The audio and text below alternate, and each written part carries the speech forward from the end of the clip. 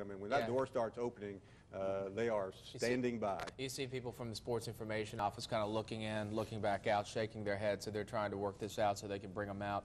It is 10 a.m. right now, so this news conference should take place any moment. You noticed a moment ago some of the live pictures from outside the athletic complex as well. Fans have gathered there wanting to get a glimpse. It's been like this since the Saban family arrived in Tuscaloosa yesterday afternoon. Right. I've been through numerous coaches here since '89 when I came to this city, and never before have I had so many calls from viewers asking if they could carry a tripod or carry a battery and help me and help our crew inside today to get a seat and pretty much get a crew turned me down when I was. No. That's right. You know, we were talking about some of the fans' reactions and how extreme it seemed, like a rock star was, you know, arriving. But a couple of the phone callers on the local sports shows yesterday, one of them said, the shepherd has come to lead the flock. I mean, they really talk about this in religious terms. Well, and Janice, you're than me, but Nick Saban is an attractive, he's a handsome man. This isn't a wimpish-looking coach. Yeah, and I think he's going to be, he's got great charisma, and he is a winner, and I understand through my exclusive sources that he'll be wearing a houndstooth hat at the press conference. Wow, that would be something. That would be something. You know, let me go back to well, doors opening. I keep on. By the way, those seats over there, those will be for the family and the president and the board of trustees. If you remember from the Shula press conference, that shot of President Witt staring at Sherry Shula. Let's go back to what we were talking about. Some of that negative publicity that's been out there, some of the negative reporting on it, as far as the pay here of Nick Saban. Already we're seeing others lining up that appear to be in line to get hefty pay raises this month and beyond.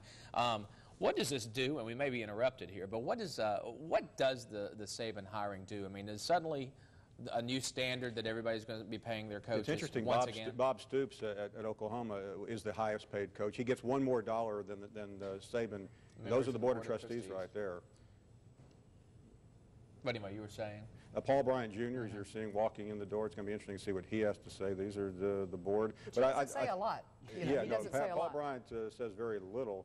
It's interesting how some of these people were not necessarily in favor of getting rid of Shula a couple weeks ago. They had a pretty dramatic turn of events. But the board is now seated. But back to your question, Rick, you're going to hear a lot of chatter from the typical sections of academia blasting this, but they do that every time. They blasted it when the going price was $2 million as opposed to $4 million. Well, I think you mentioned where does, I forgot who said, it may have been Cecil Hurt this morning, said, you know, where does $1 million stop? I mean, where do you go from, what's the difference in 2-point-something million for Auburn and 3-point-something for somebody else? To a certain extent, there were criticisms when Saban was the highest paid at LSU, and then Stoops came in and got his pay. So it has kind of just continues the stair steps as the salary. The same people, the presidents may criticize this, but they're also making billion-dollar deals with networks like Fox for the BCS, with CBS for the NCAA. And that's the world we live in nowadays. And the athletic department at Alabama cleared about $70 million last year. And of course, that's all sports, but primarily it's all football, let's face it. So, you know, you're paying a guy $3.7 to make 70. I mean, I'm not a big CEO, but I think that's a pretty good return. Well, you think about this, too. You're not, in the pros, you're paying football players a lot more money, and you don't pay anybody on the team to play this, so I guess that we know of. It's become a game now, and that's how Shula got his raise. If Tuberville's making $2.5, how can I live, Shula's friend said, on a measly $850,000 a year, so they kicked him up to nearly $2 million. And if you're a high school recruit, you want to be recruited by the guy who's making $4 million, not the guy who's making $1.5 million. Well, you know, Boise State's coach, I think he makes $500,000. Yeah. How can you live on that? Yeah, how could you live on that? You just can't nowadays. Yeah, I will say this. I think there is a big disconnect. When you make $4 million a year, the folks at home who make an honest living and try to save a couple of bucks for a summer vacation at the beach, they don't relate to this when the coach starts losing. So that's why you hear a lot of the criticism, and quickly. Oh, are the salaries out of control? Absolutely. But then again, you know, I'm under the impression I don't think you can blame Nick Saban for what he's getting. He's got to get what he's got to get. You blame the guys paying him. Yeah, if they don't want to pay him that much, don't pay him that much. And newsflash, politicians getting involved in it too, because as Paul and I were talking earlier this morning on Good Day Alabama, USA Today piece today talking about House Ways and Means Committee may be calling the NCAA officials in to explain to them why coaches are being paid the amounts that they're being paid. And obviously A tainted lot to a of, certain lot of extent by sound and political- fury yeah. signifying nothing. There's really no way they're going to Yeah, change you would it. think they would have something better to look into than coaches. I mean, on the big picture, I don't know. Not that that's a lot of money, not that that's out of hand. Well, but come on. they're complaining as their palms are being greased by lobbyists. Exactly. You look at pro sports, We're my getting gosh, very how close. much That was they the get official photographer that just walked in. Wow. So, Paul Feinbaum with the official officially photographer. 5 minutes. So here we go. There we go. All right, there you go. Here we They're starting to come in. go. What do you think Saban's doing over there? Just kind of, is he on his cell phone like he was yesterday when he got off the Probably plane? shaking a lot of hands right now, I would imagine, in that Probably back room is. too. He's thanking Rich Rodriguez. Oh, What was that? he said he's thinking Rich Thank you, Rodriguez. Rich Rodriguez. Two people from the same county in West Virginia. That's right. There we go. There's His Terry. wife, Terry. There's Terry Saban. The children. So this is slowly happening. Very slowly. Yeah, they're bringing them in, but it's going to take a moment to get everybody in place. I don't know if we've technically we usually get a 2-minute warning, a 1-minute warning. I don't know if we've really gotten that or not. You are extremely close. You'll see the President, Mal Moore. Now they shut the door, as I was saying that. You'll see the President, Mal Moore, and Saban probably coming next. But the family is now seated, and it's nearly showtime, officially 6 minutes late. They look happy. 13 different moves. Is that crimson? That is crimson. I believe it That is. crimson. And she's a sharp lady. She's been around the block, and she was quoted in the Mobile Register this morning by the Press Register saying, "Hey, look, you know that it's secret to stay married for 35 years to a coach who's moved 13 times. Just make sure he always shares his day with you each and every night, regardless of what time he comes home." And Yeah. those are some late nights. So Yeah. hats That's off to awesome. that lady. She right used to be a there. teacher. She used to be in real estate, and then she said finally it was time to become a coach's wife full time. And you know, evidently they're gone a lot. So when he comes home, You think it's you could be important a to spend that coach's time. wife full-time on $4 million a year? I think I could. There's Robert Witt. There's Mal Moore coming in now. There's Nick There he is. Saban, There he is. the new head coach of the Crimson University of Tide. Alabama. He made it. And there's the applause people were wondering if you were going to hear today.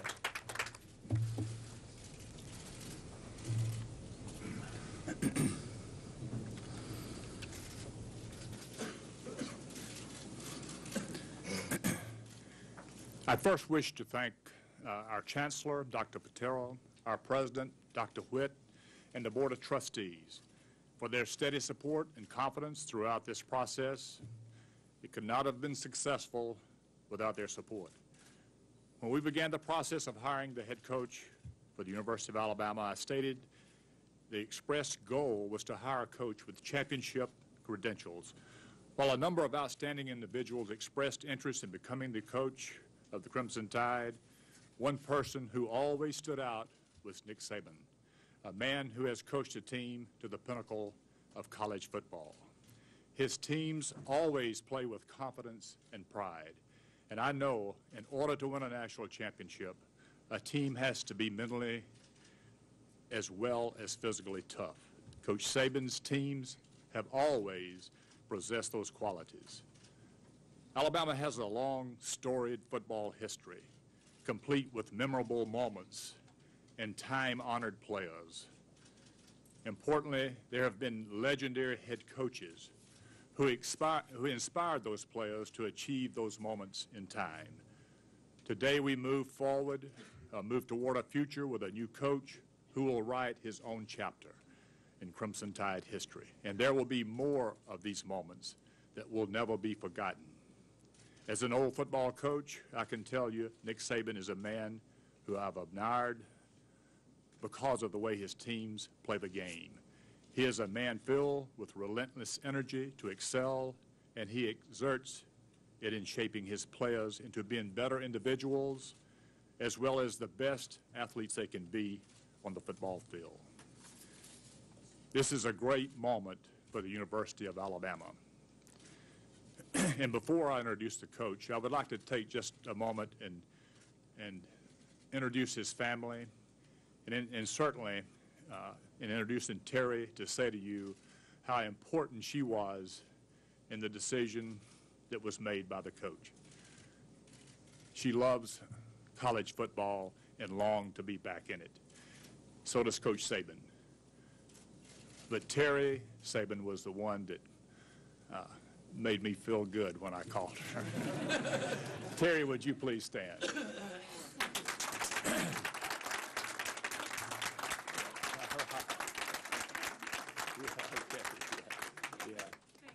They have a son, Nick Jr., that is not here, is in college at this time. Their daughter, Kristen, who is a 10th grader.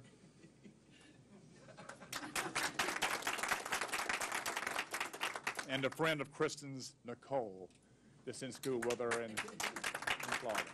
Welcome to the University of Alabama. And it gives me great pleasure to introduce the next coach of the Crimson Tide, Nick Saban.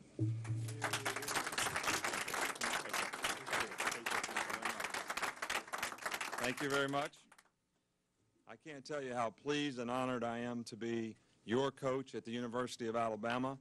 The spirit and enthusiasm that has been demonstrated to myself and my family has been phenomenal since we arrived here yesterday afternoon. It's certainly appreciated, but I want you to know that it'll be our goal to give you the kind of football program, kind of football team that you can be proud of, and that will complement the tradition that this institution has been so proud of through the years, and that's going to be our goal as a football program. I'd like to thank Dr. Witt and Mao for extending the wonderful opportunity to my family to be your head coach at the University of Alabama. To the fans and supporters, the boosters, and everybody that's here that loves this program and loves Alabama football, I want everybody to know that we need a lot of positive energy for everybody to make a difference in how we go about what we try to do to have the best football team in the Southeastern Conference, the best football program in the Southeastern Conference. And I think everybody should take the attitude that we're working to be a champion, that we want to be a champion in everything that we do. Every choice, every decision, everything that we do every day, we want to be a champion. Everyone take ownership for what they need to do relative to their role, and whatever it is, whether it's being a fan, being a booster, be a good one. Any kind of supporter that you are for this team, everyone take ownership that we support each other so we can have the best possible football program that Alabama's ever had. And there have been some great ones through the years. But the tradition here is phenomenal, and that's certainly a standard of excellence that we want to work and make our football program a part of. Our mission statement here is to create an atmosphere and environment for everyone to be able to succeed, first of all, as a person. We want players to be more successful in life because they were involved in our program by the principles and values that we're able to develop with them so that they can be successful relative to the character and attitude that they have as a football player here at this institution. The second thing is we want them to be successful with students. I always tell players in recruiting, there's two things that we want you to do here. You got two careers, one on the field and one off the field. And the one on the field means you got to graduate from college, and that's the one that's going to have the greatest impact on the quality of your life forever.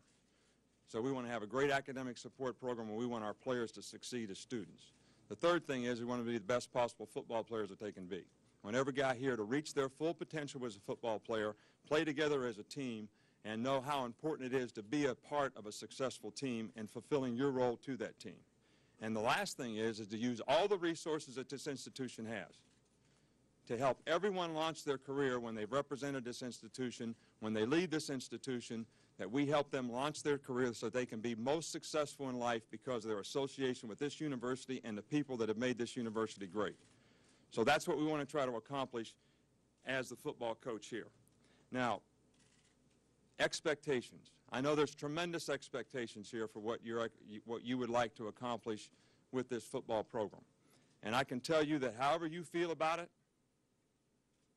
I have even higher expectations for what we want to accomplish. I want to win every game we play.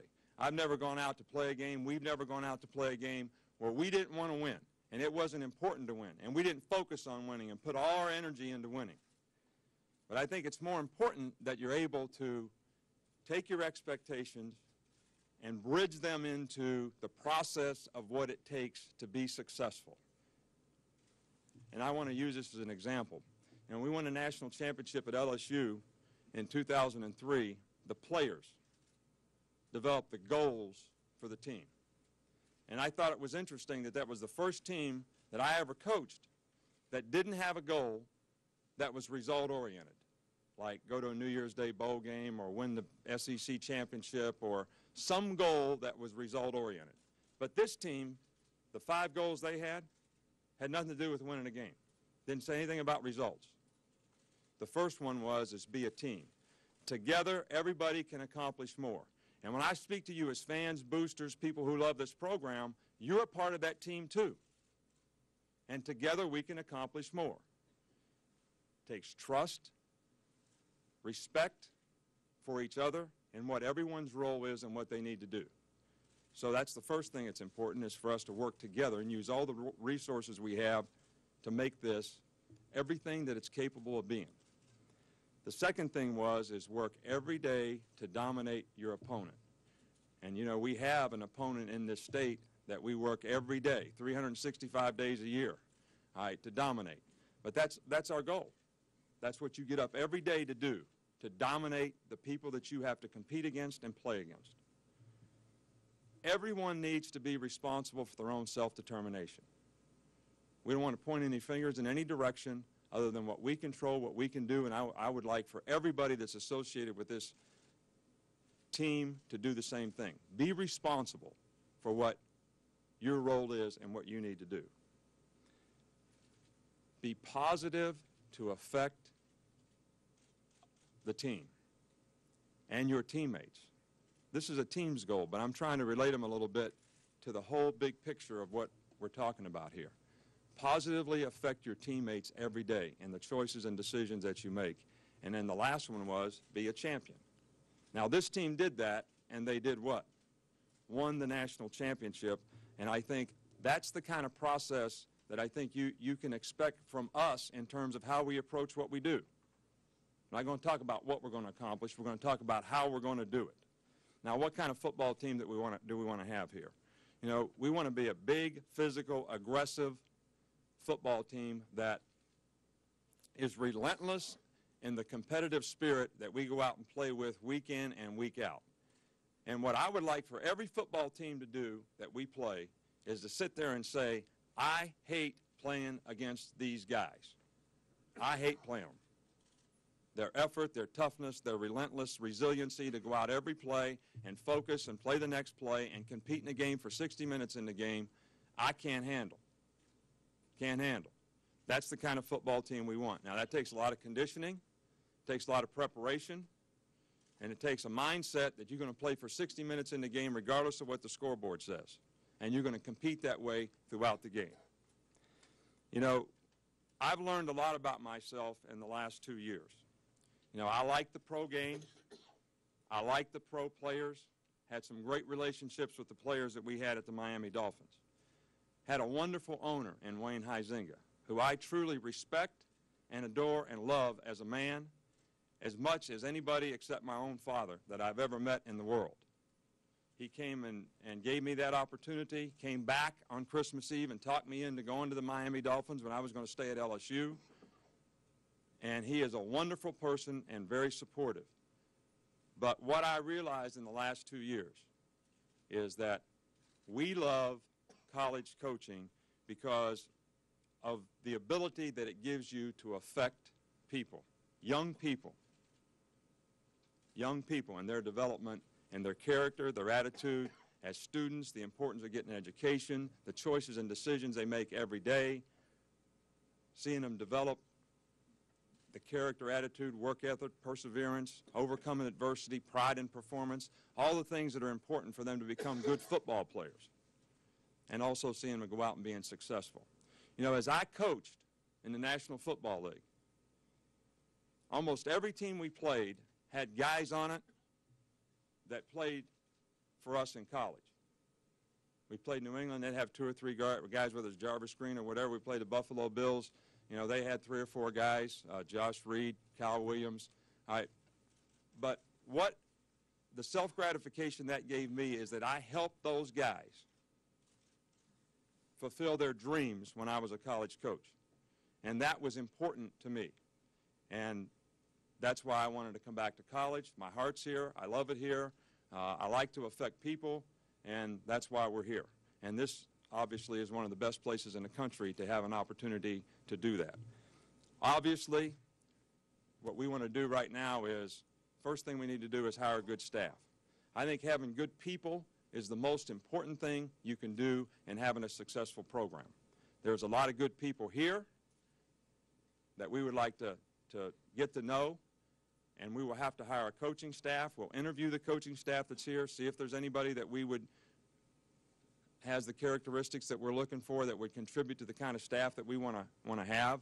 And the second order of business will be to try to pull together the recruiting class in terms of where we are with the players that we're recruiting, those that are committed, and any other players that aren't committed that we might be able to get involved with in the very near future. So with that being said, any questions? Yes. Coach, you talked a little bit about how you, the way you were received yesterday at the airport and here at the football complex. Have you ever experienced anything like that before, and did that solidify that you made the right choice? Well, it certainly was. There was a lot of positive self-gratification for me to know that the people here appreciated the fact that I was going to be the coach here. You know, when I went to LSU, I was at Michigan State. Nobody really knew much about me then. And there was the equipment man, Jimmy over here, and me. That's it. That's who met the plane. So there was a lot more enthusiasm and energy out there yesterday, and it was certainly welcome, and we appreciate it. And I want the people that came out there and do that to know that we appreciated it.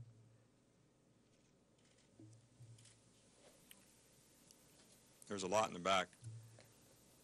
Coach, you talked a little bit about your staff. Melissa Lee, ABC 3340 from Birmingham. You talked a little bit about your staff. A lot of rumors, even though you've been named the head coach, that rumor's done.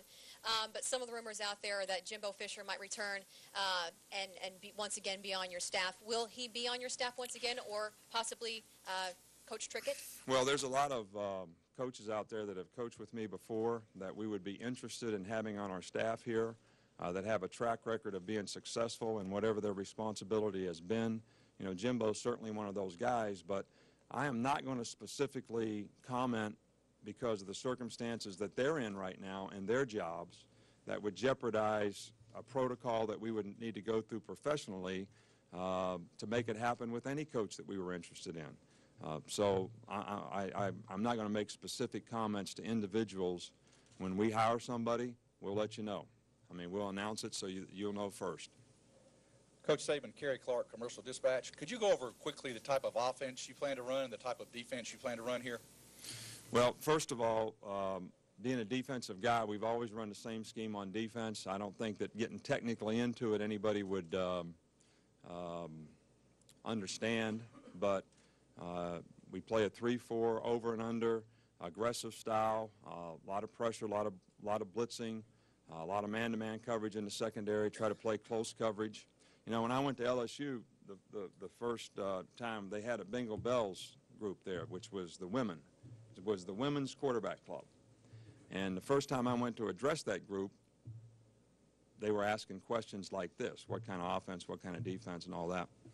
But the first question, there was a lady that was about 70 years old. She was about this high. She was all the way in the back of the room, reminded me of my grandmother, and I'm thinking these ladies are going to ask me questions like, does anybody bake cookies for the guys on Thursday night before the game? And this little lady gets up and she says, are we going to get up and play any close coverage on these people? Or are we going to be off and let them catch the ball in front like I've been seeing around here for the last 4 years?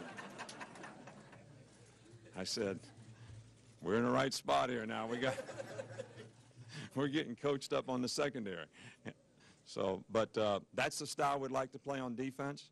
Offensively, you know, we've always wanted to have balance in the offense. I think it's important to stop the run when you're playing defense, but I also think it's important to be able to run the football effectively, dominate the line of scrimmage, but having balance and being able to make explosive plays. Passing efficiency, really important on third down. It's really important in making explosive plays. Explosive plays are important in scoring points.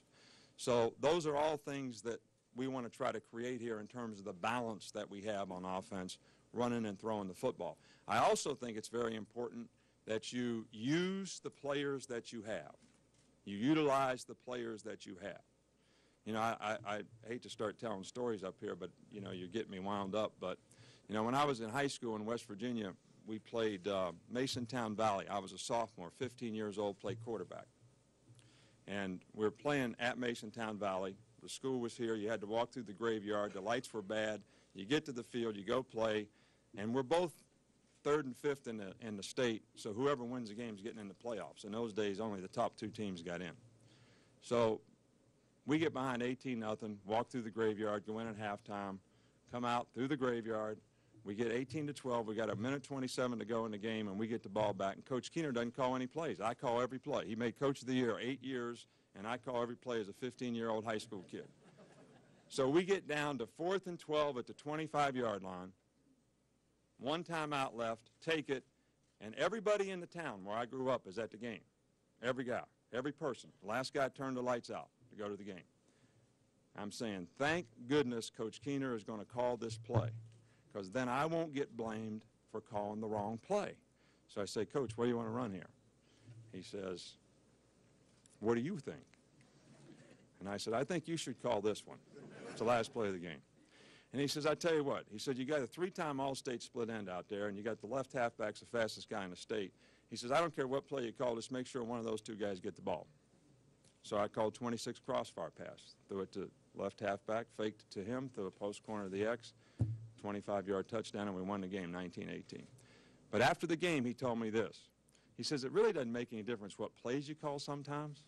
It's what players you have doing it. So I remember that.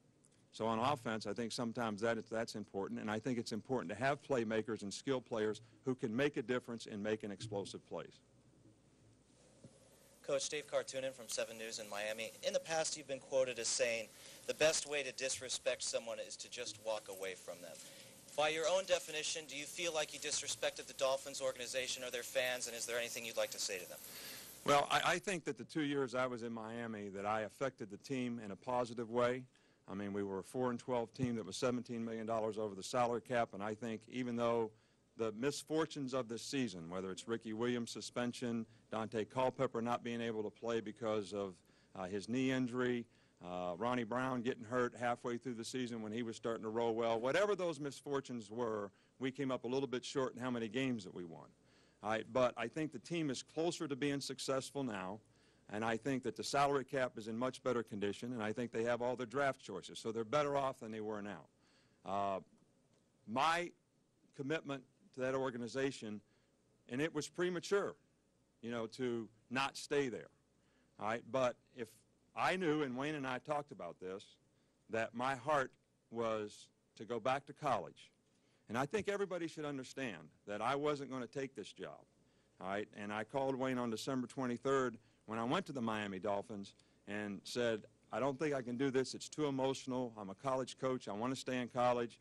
And he came back on Christmas Eve the next morning and talked me into going. All right? And I gave my best effort for 2 years to do that. And I think the organization and the team is better for that. And it was premature for me to leave. But at the same time, if I knew that my heart was someplace else in terms of what I wanted to do, I don't think it would have been fair to the organization if I stayed. And that's what Wayne and I talked about. We communicated, and we both kind of agreed that that would be the best thing that we could do. Coach. Well, I want to hire the best staff that we possibly can, okay? And we've already started, you know, to hire some people.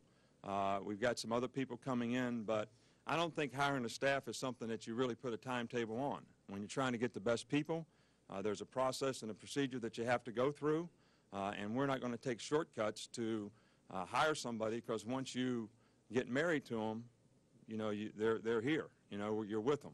So I'd rather get the best people, do the due diligence that we have to do to get the best people, and then end up having the best quality of staff, recruiting staff, coaching staff, teaching staff that we possibly can. So we want to do it as quickly as possible, all right, but we also want to do it as efficiently and effectively as possible to get the best product. Coach Saban, Cecil Hurt from the Tuscaloosa News. Just as a follow-up, when did you initially become aware that there was an opportunity at Alabama, and what was your initial emotional reaction upon hearing that? Well, obviously the timetable for me was there was interest. After Coach Shula was dismissed, I was in the season and said that I was not interested because my commitment and focus was to our team and our players to give them the best opportunity to win each week. And somebody else got hired, all right, and that was fine. And then for a long time, nothing happened. And the assumption was made that there was some interest on my part. But I stayed focused to our team and what we needed to do each week to give our team the best chance to be successful. And I'm quite frankly proud that our team beat New England and played two really good football games against the Jets in Indianapolis, even though we came up short during that time. And that was my focus, and that was the process that I went through. Not until after the Indianapolis game did Jimmy tell me that there was an opportunity here, that people were interested in me here specifically, all right, and that the possibility of me being the coach here did exist. And not until about 6 o'clock on Monday, after the Indianapolis game, did I decide to talk to Mal, talk to him on the phone. I never had a meeting with him, just talked to him on the phone. So that's kind of the sequence of events for me. That's the timetable. Terry and I decided after talking to Mal that we would think about this. We thought about it for a day and made a decision that this is where our heart was, and this is what we wanted to do. And it's a great challenge, a great institution, and we're certainly happy to be here.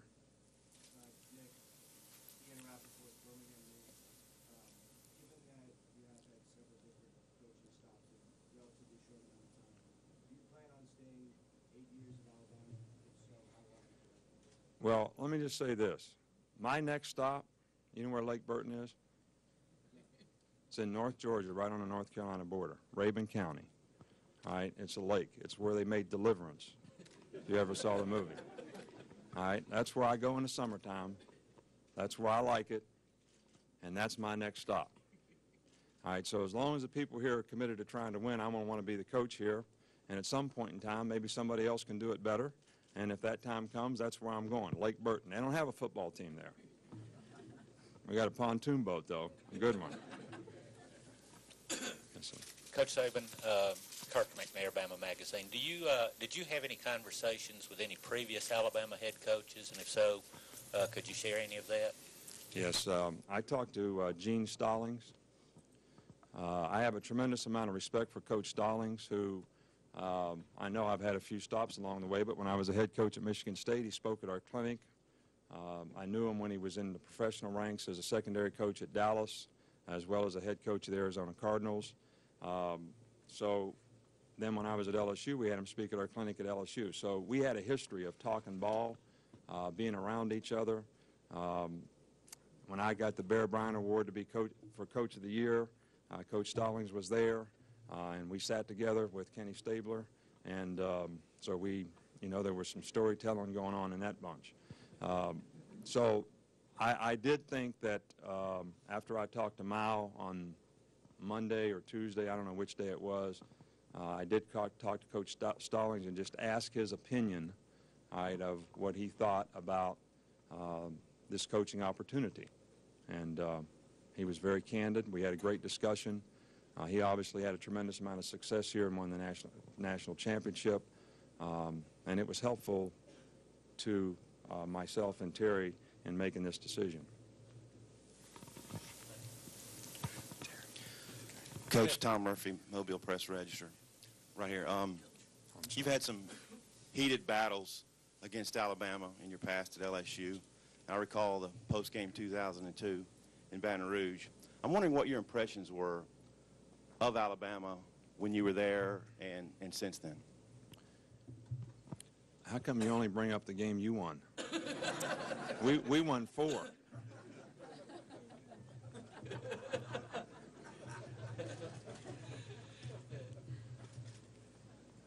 No, that was a very good football team that Alabama had that year. And, like always, it's unfortunate when things get posted that aren't true. I never said anything bad about University of Alabama after the Kentucky game, and or anything like that, and that was the motivating factor for their team. I think they had a better team than us, and they certainly played well that day and beat us, and I think Coach Fran is an outstanding coach and did a very good job here to win 10 games with that team. But, you know, it's unfortunate that things that are rumor and innuendo and maybe aren't true, once they get out, you can't control them, even if they aren't true, and it affects people's relationship. I think that's unfortunate. Nick, Josh Cooper, Decatur Daily. What do you know about the team that you're about to start coaching, the program, and are you going to be making any sort of changes to practices or? And I don't think there's any reason, because we're going to compete against each other, that program from the student.